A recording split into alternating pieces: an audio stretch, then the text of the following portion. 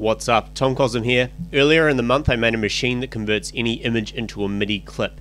People seem to really like it, so I've decided to make it free for you today. What you need first is 2 MIDI clips in Ableton Live.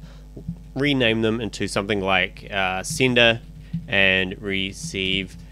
Then load up the image to MIDI converter Max for Live patch on the sender channel. This is what it looks like down here. We've got a draw mode, which I'll talk about in a minute. I'm going to click on open.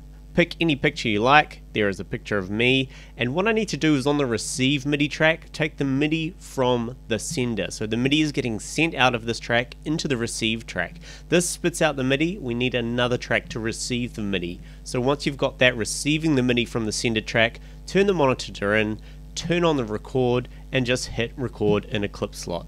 And that will start busting out MIDI notes, changing the velocity as they go depending on the pixels on that original image, which I have here.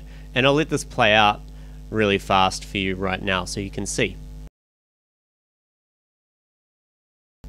And it's done, and there I am. So that's if you want to convert an image or a photo into a MIDI clip. There is an option, however, to turn a sketch or a drawing into a image. Say you want to put something really mythical like a dragon or a mermaid or a werewolf or a fairy. You can draw something yourself. So I'm just going to use this website here, which is really good for it, and quickly draw something totally original. That's good enough. Now I'm just going to save this picture onto my computer.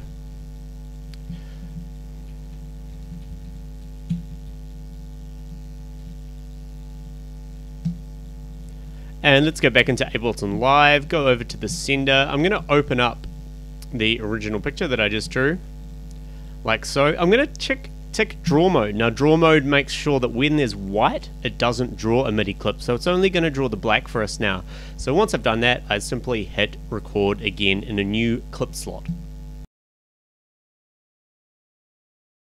And there is the finished masterpiece right there. This is free. The download link is in the description. My name's Tom Cosm, and have fun.